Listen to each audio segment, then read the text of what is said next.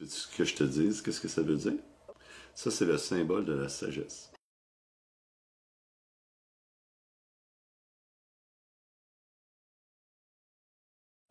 Les vedettes là, qui ont l'air à faire ces symboles-là, là, Madonna, elle a déjà fait cette représentation-là. Donc, elle est en train de faire le symbole de la sagesse quand elle fait ça.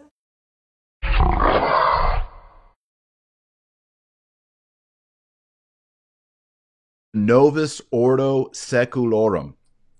Le 1er mai 1776, une action concertée a été entreprise pour pouvoir établir un seul gouvernement mondial, un seul système monétaire mondial et une seule religion mondiale sous l'égide de Lucifer. Eh bien, il y a des ailes, il y a des saints.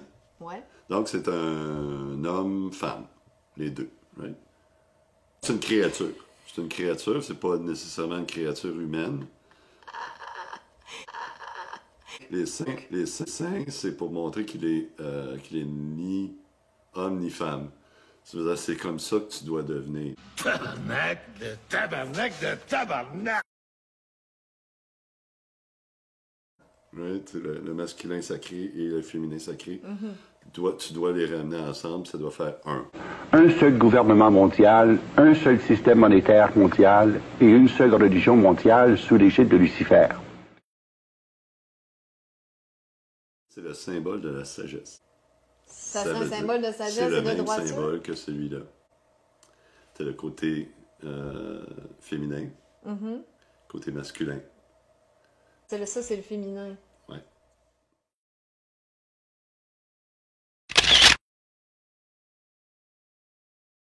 Le code da Vinci, on apprend que ça, c'est le symbole. Ben, moi, c'est là que je l'avais appris la première fois. C'est ça, le symbole féminin. Ouais. Le réceptacle, l'utérus. Puis il est assis comme une espèce de Bouddha, là, comme un vieux sage.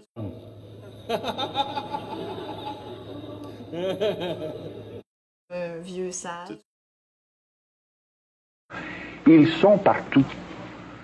La Kundalini qui monte, là, les ça, je ne sais serpents. pas, faudrait que je regarde, je ne sais pas trop.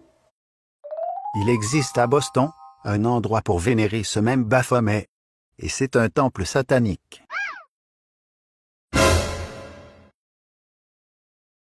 Le cofondateur du temple satanique, Lucien Greaves, explique ce que représente le Baphomet pour les disciples satanistes.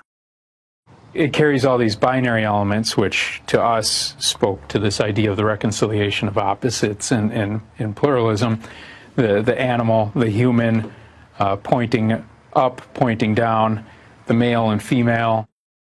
Féminin, masculin. Puis le G dans le milieu, lui, il voudrait dire peut-être Dieu. Le Baphomet est donc l'emblème vénéré à la fois par les francs-maçons ainsi que les satanistes.